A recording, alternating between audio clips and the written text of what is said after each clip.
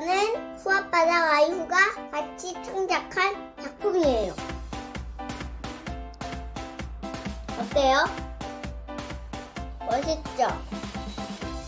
아유님, 네, 카메라에 다 담기도 쉽지 않네요. 맞아요. 이게 그 큰 판 있잖아요. 큰 판이 6개나 합쳐서도 한 거예요. 만드는데도 시간이 꽤 오래 걸렸죠? 맞아요. 드디어 친구들한테 보여줄 수가 있게 됐네요. 맞아요. 여기 착한 애랑 나쁜 애 이렇게 갈라지는 거예요. 나쁜 애, 착한 애. 이게 영화의 한 장면 아니에요? 맞아요. 바로 뭐죠? 바로 엔드게임. 군데군데 숨어있는 특이한 것들이 많은 것 같아요. 맞아요. 일단 적들 먼저 볼까요? 최고의 제이슨 타노스예요. 어때요? 으아하, 날리기 잘 없다. 타노스의 칼이 좀 특이하지 않아요? 네, 그 바로 뒤에 엄청나게 많은 건 아웃라이더들이네요.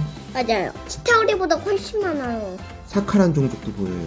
맞아요. 가디언즈 오브 갤럭시 1에 나왔던 악당들인데 엔드게임에서도 얘네들이 나오더라고요. 가운데는 타노스 친위대 블랙오더도 보이네요. 친위대가 뭐야? 타노스의 정예 부대. 정의 부대가 뭐야? 그리고 여기에 치타우리 종족도 있어요. 이쪽은 치타우리가 많네요. 맞아요. 치타우리가 좀 모습이 다른데 옛날에 나온 치타우리도 있고 최근에 나온 치타우리 모습도 있네요. 맞아요. 이 날아다니는 치타우리 타고 있는 것 좀 보세요. 네. 무시무시하죠? 네. 이거 어벤져스 1에 나왔던 그 날아다니는 비행체예요.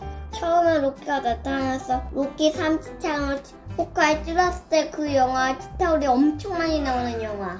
그게 어벤져스 1편이에요. 거기서 나왔던 이거 실제로는 엄청 더 큰데 레고에서는 이렇게 구현해놨네요. 여기 자동차는 뭐죠? 순간이동 자동차 앤트맨. 그 시간여행하는 자동차죠. 앤트맨 2에 나오는 시간여행하는 자동차. 앤트맨 자동차를 만들어봤어요. 맞아요. 이 안에는 이 시간여행 장치예요. 큰 앤트맨이 여기 자리에 있네요. 맞아요. 이 건물은 다 공격받아서 부셔져가지고 막 물이 새고 있어요.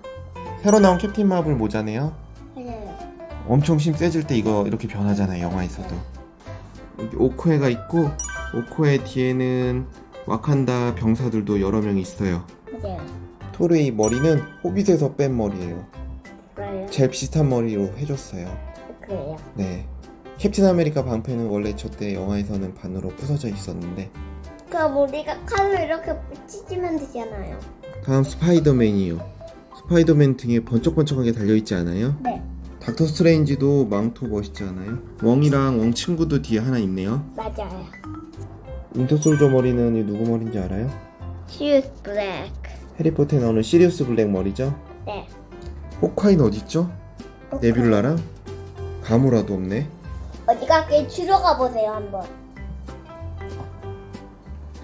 어?